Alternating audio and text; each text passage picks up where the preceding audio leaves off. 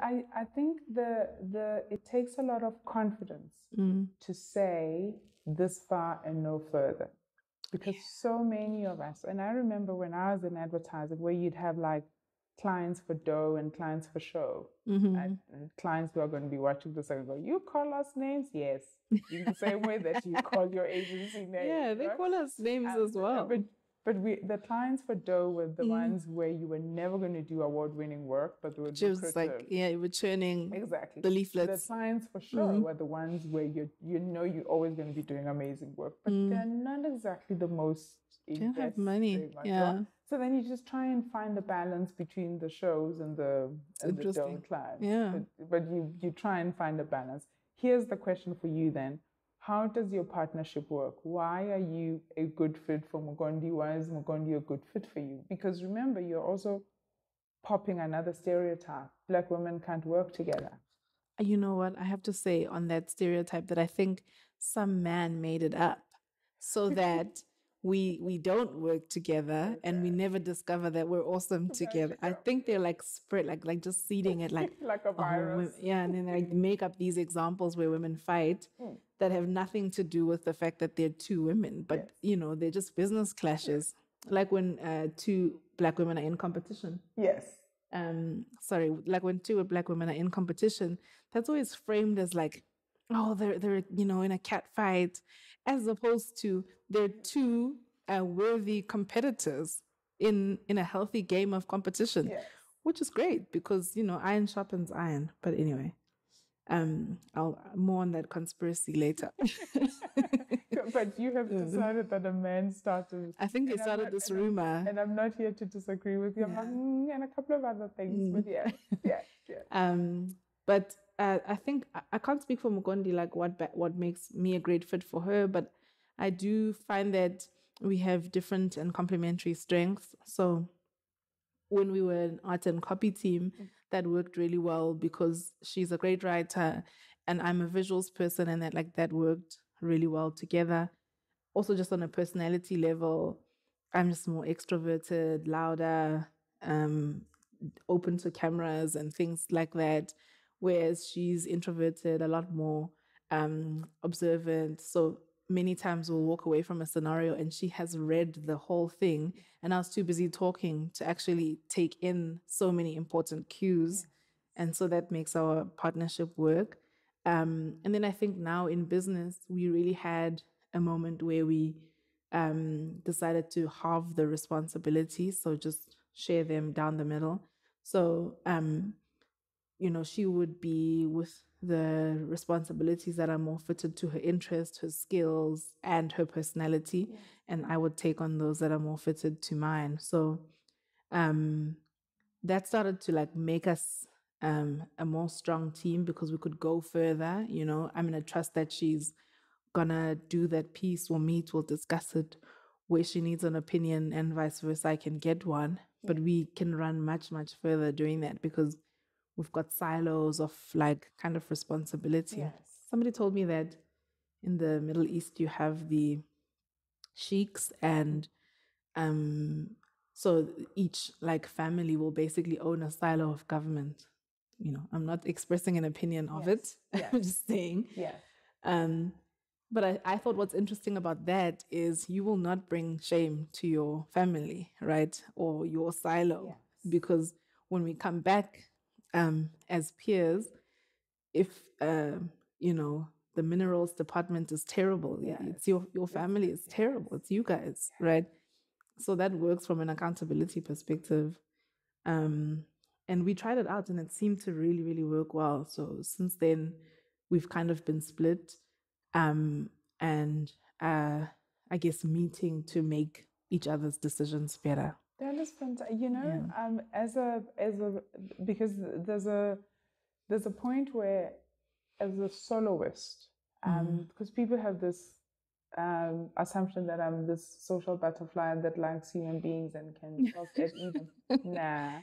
I'm like a force. I'm really slow to start, but once I get going, I get going. Good. But in the correct environment. That's the first one. The second one is boarding school, and I think being bullied in boarding school taught me to be my own best friend. Mm-hmm. So I truly, when this lockdown started, I was confused by why people were losing their mind.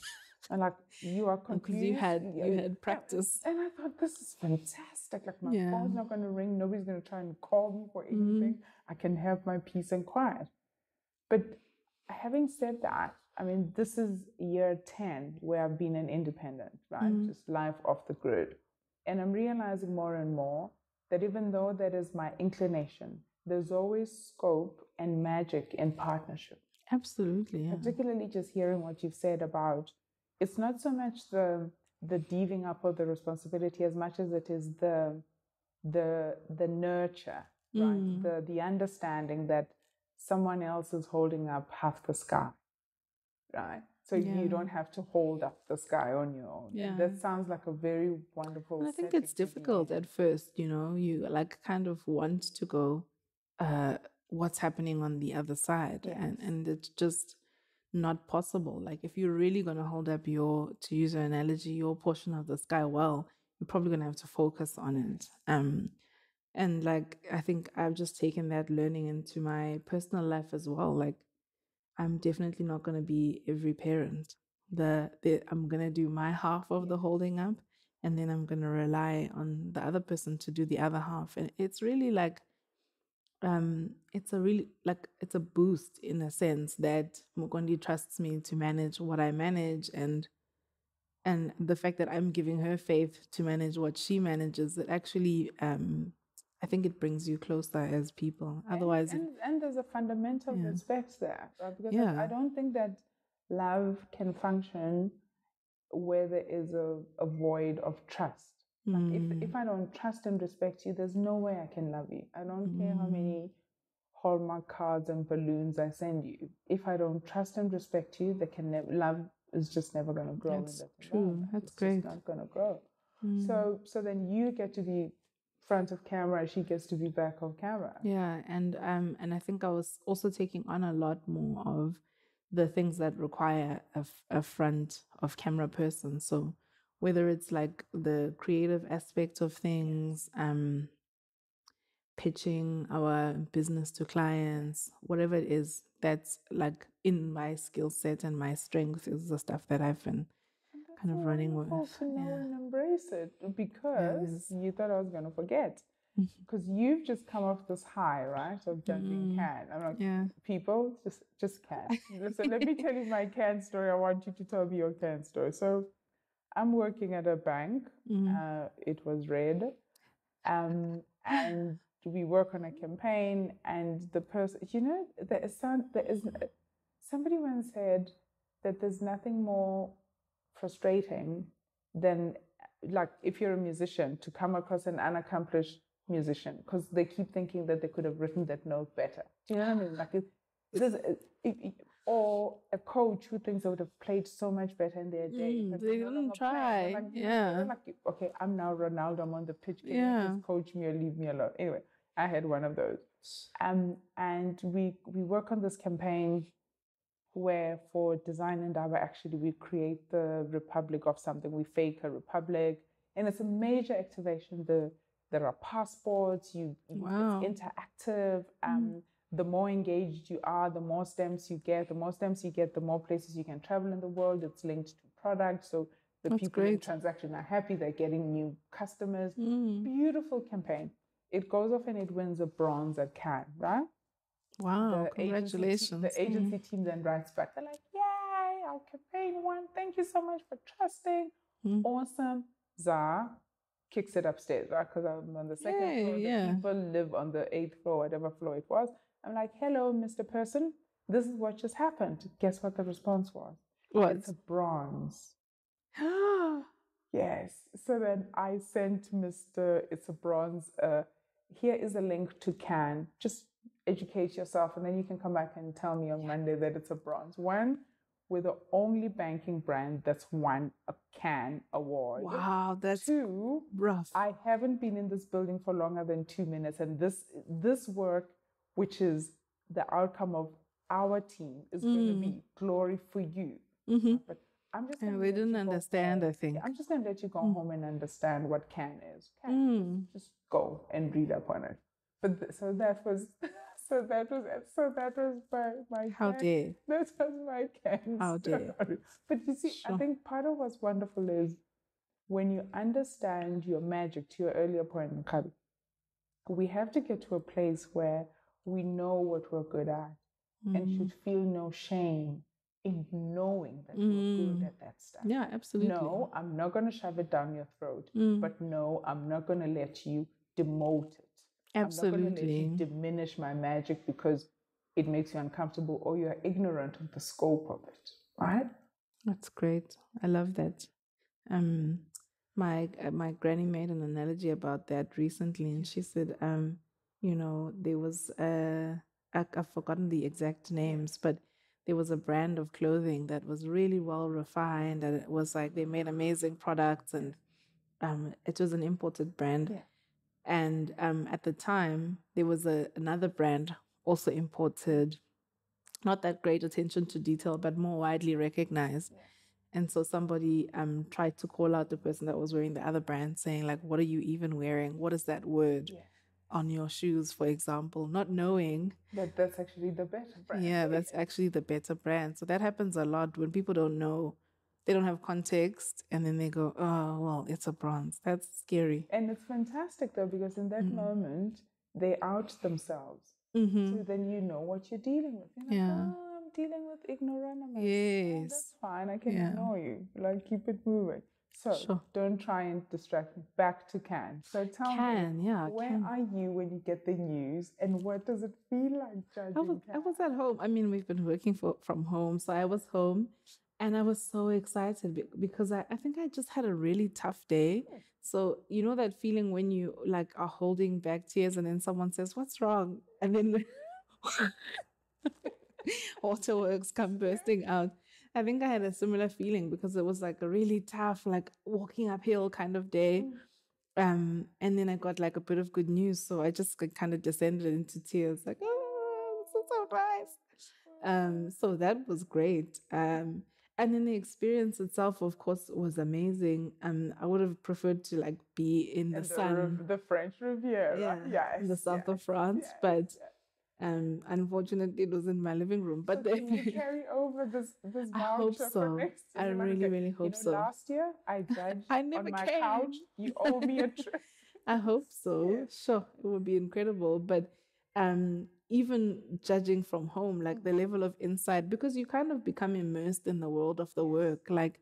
You're sitting through, hundreds of entries and then looking at them with rigor, discussing their merits. Sometimes you're like, kind of speaking up for a piece of work and making sure that people appreciate what it is. So it was very interesting to see what the industry has been doing over the past like year and a half. Was the work very COVID focused? What was the Some flavor? of it was. There was a kind of a healthy dose of like pandemic reactive work.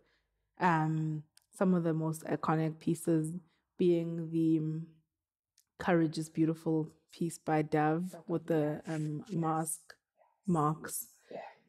That was incredible. There were a lot of other pieces that did not relate to the pandemic purely because they were actually done in 2019. So we judged 2 years of work in one round. So Moldy Whopper, I'm sure you would have seen the work. It was from Burger King, and they photographed their Whopper, which is their flagship burger. Oh, and they let it rot. Yes. And I mean, that's so brave because they're making a poignant statement, right? If your food doesn't go through the natural process of dying, then it's not natural. It's going to be inside your body for like. So that work kind of came to the top, and then Did the Heineken work go into Can? No, that was released recently. Okay. Yeah, I'm sure it'll be there next year. It's really beautiful. My favorite piece of work is a German piece called The Tampon Book. I don't know if you saw that. Basically, they realized that tampons are being taxed at a higher percentage than caviar, for example. Well, because men make the rules. Yeah, because like the men with the wigs. You remember that? The men conspiracy. Yeah. It was the men with the white wigs going, tampons? No. Who needs that? Tax them.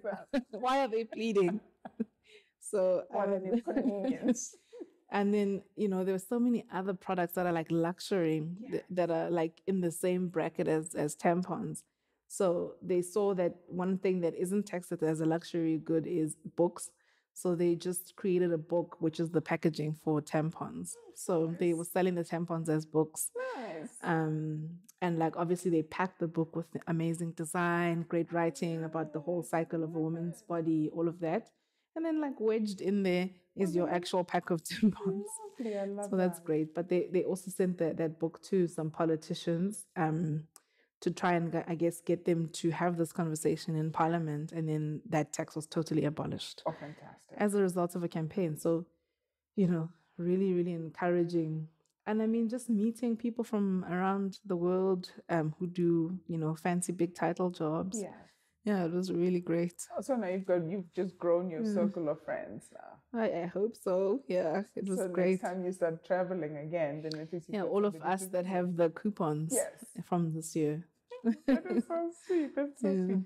So, what changes though? I mean, because I think it's wonderful when you can look at international work and go, yeah, I can see the flavor, I can see what's amazing. What are you noticing here in the South African scenario? Like, what are you noticing with clients? What are you noticing with, like, are we seeing more brave work? Are we seeing repetitive work? Because as an outsider, I mean, I don't consume as much advertising as I used to. I am concerned about the reductiveness. Like I feel that one piece of work is fantastic and then it just gets emulated so many thousand times and then it just loses the magic. What's missing, or what am I missing?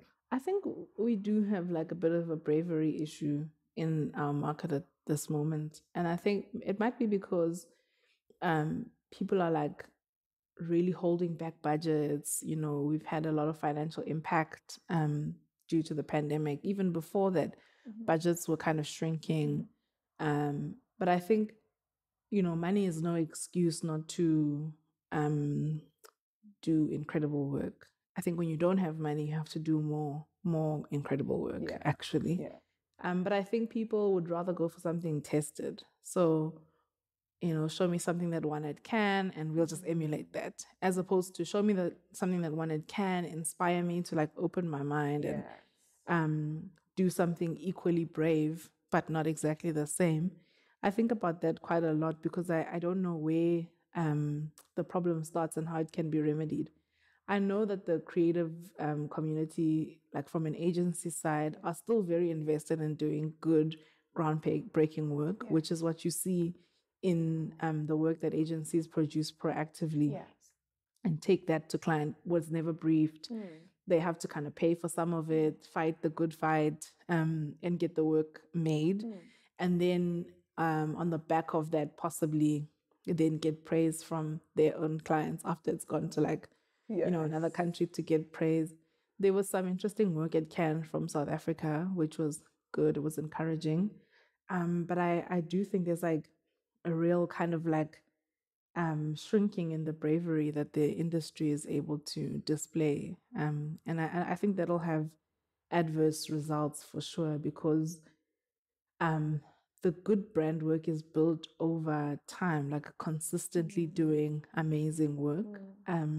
We have sometimes in conversations, clients will go, you know, we want the people to think of our brand like, you know, they just, if you even remove the label of a Coca-Cola, people know what it is. Or if you talk about I'm loving it, people know that that's McDonald's. But that's, you know, decades of work, years of money, consistently banking on I'm loving it as a property, banking on the arches, all of that over a long time. Many beautiful campaigns really pushing that message. So I don't know where the break in transmission is. But we are sitting with a problem. Like each week when we're presenting work, I'm asking myself, like, what is stopping this work from actually reaching the streets? Because we do see good work in agencies. Like I don't know.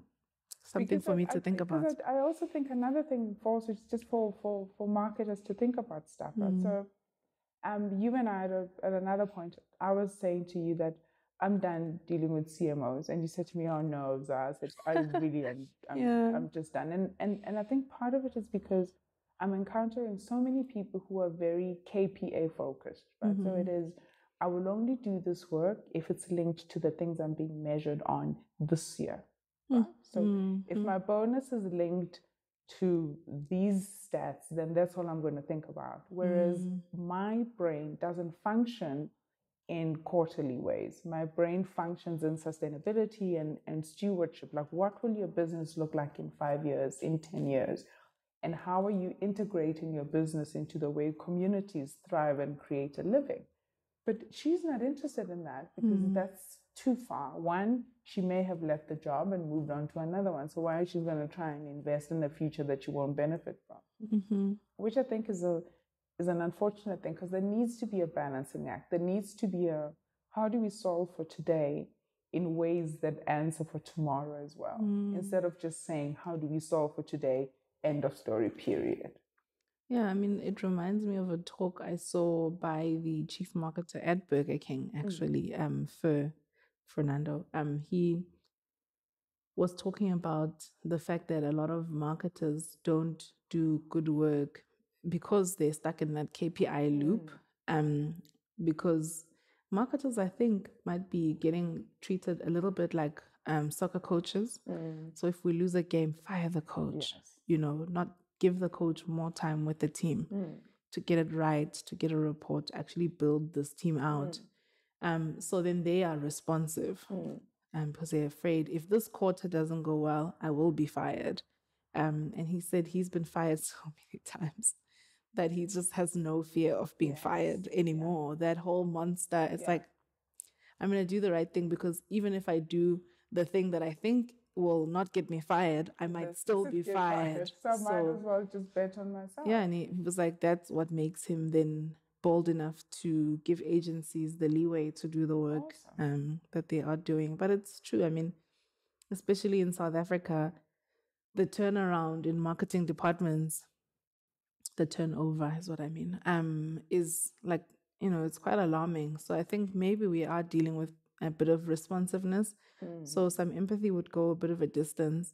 But maybe we need to get together with our clients and discuss, how can we help this? You know, how can we actually service your KPIs and how your board measures you, but also serve the business and its consumers in a sustainable way? And how can we help you create work that is legacy forming for you, the time, so that when you are gone, the work still breathes? Because I think it was, I don't want to say Woody Allen, because I don't like him a lot right now, but it was somebody else who said, the best way to guarantee your legacy is by sharing something of yourself, so that you leave something behind. That's amazing. So it's not, I am here, I'm going to take everything and I'm going to leave. No, it's, I'm here, I'm going to build to last. And even though I'm not here to take advantage of the shade when the tree grows, but I know that when you're sitting under that shade, you go, Nkgabi planted this tree.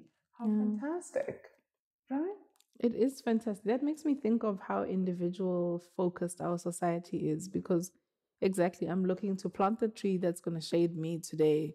Yeah, that tree might be blown away by, you know, the winds of literally this season, but that's all I'm willing to do. And that's why I think we, like you go to Lagos, which, and I know the people who'll be watching this will go, don't say unkind things about Nigeria. I lived there for 3 years, so at least I've got permission to speak. And how you come across that city, and what you find are incomplete buildings. Like one building that's incomplete next to another, because everybody who comes in wants to have their own building so that they have their own name plaque at the door. Right. So I won't finish what you started because it's going to have your plaque. This project was initiated by Nkgabiseng.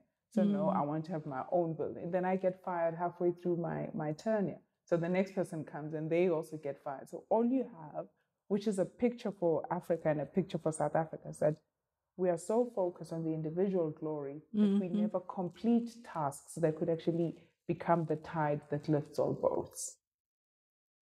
Yeah, it's very, very interesting. And and I think we're just definitely suffering from that as Africans at the moment. But then we have to get better, right? So the work you do has to continue to get better. You have to continue doing amazing work. If these clients don't like what you do, come tell me. I'm going to tell them you are missing a beat, because I think three things that you've raised here. One is this idea that because you're young and and you're two founders, you must therefore be cheap or you're black, right? We must get that out the door. Yeah. Because excellence has no price. Right. You know that you're having an incorrect conversation when you're talking about value and someone's talking about the cost. Then already that should tell you that you are not my person. Let me love you and send you off with Jesus. The second bit is clients that give you permission to create your way get the best out of you. Absolutely. Absolutely. It's like, for me, it really is the principle of any creative relationship. Like, if you're going to be the patron of an artist, a visual artist, you don't sit there going, so paint. Yes. You know, I'm ready. I'm waiting. You'll never get it. You'll never get good work out of that. But it's really like a struggle, you know. I think because we're in the applied arts and our work is in service of brands who are very immediate results, that relationship becomes strained. But, you know, you find your brave clients who are willing to go, you know what, do your thing. I'll come in and offer my skills over this project, and then we can work together that way. Two more things before I let you go. The first one is, what's your definition of creativity? Sure. What a big question. I think my definition of creativity is problem solving. I see something that's not quite right, or not serving out, you know, my community or myself, or is not creating a positive experience, and I want to create something that will solve that problem. Awesome. Because I think we do have to get over this idea that people think creativity is still artistic expression. Because I've always said that creativity is the ability to connect dots and form a picture that nobody could see. Oh, interesting. Because that's the gift, right? And that gift could be strategic creativity, it could be artistic creativity, it could be performance creativity, but whichever way, that's what I think is missing. I think that schools should have creativity integrated into the syllabus, not because it's a school of creativity or school of the arts, but just have creativity, 3 subjects actually: finance, creativity, and philosophy. Those are the 3 things we should be learning. Because 1 + 1 is 3. We now have a calculator for that. We can fix that. Yeah, they are still teaching kids 1 + 1. But so it's been so lovely chatting to you, Nkgabiseng. It was lovely. It was really, really great. But before I let you go, what does coming full circle mean for you? Yeah, another big one. I think a lot of the time when like we're setting out to do something or setting out to, you know, begin our lives, we're looking outward. I think coming full circle is looking inward. When you're at the point where, you know, you've seen enough out there to know that what you need to see is actually in here. Oh my, mic drop. That's wisdom right there. That's wisdom. Yeah. I'll put it on a t-shirt. Oh, I'd love that t-shirt. Thank you. Or just a t-shirt that says full circle would be great as well. So I'll do a full circle t-shirt, but I'll also do that wisdom t-shirt, because that's fantastic. This idea of once you've seen what's out there, you get to a point where you just want to start understanding what's in there. You know, because part of it was on a run, because many of my magical thoughts, at least the ones I think are magical, come on a run. They're all magical. And it was about insight. You know, that actually insight is correctly spelled, because it's about taking sight of what is in you. And if you just deconstruct the word insight. Oh yeah, I have never thought about it like that, and it's right there. Yeah, that's great. So if we use it that way, instead of just saying, here's an insight, what do you mean? Black women like dancing. How is that an insight? Did they? Yeah, no, that's true. I guess you would look differently at consumer insights, because you would then look for what consumers have offered you after looking inward. Yeah. What's that hidden truth? Instead of just because there's a description, Black people like dancing, that's a description. What's the insight? You know? And then you do the work and you do the work. But I do wish you and your partner in absence, I will Mukondi, carry the messages. Just continued success. I continue to believe in that voice. Nkgabi, I hope this was the best hour of your week. It really was. Trying to get a compliment out of you. Like, yeah. Thank you. Thank you for having me. I really do feel energized. I can go take over the world. Thank you for the conversation. And you're ready for that. So that's it, folks. My conversation with Nkgabi ends here for today. So thank you for joining us. Remember to subscribe, tell a friend, share. If you go into our website, which is as my mother says, zagelemarushile.com, you can sign up to our monthly edition. And we've just started actually inviting people to make the circle bigger by joining the ensemble. If you become a monthly member, you'll find all sorts of goodies. All of those things are available on our website. But until next time, as always, I wish you clarity and courage. Namaste.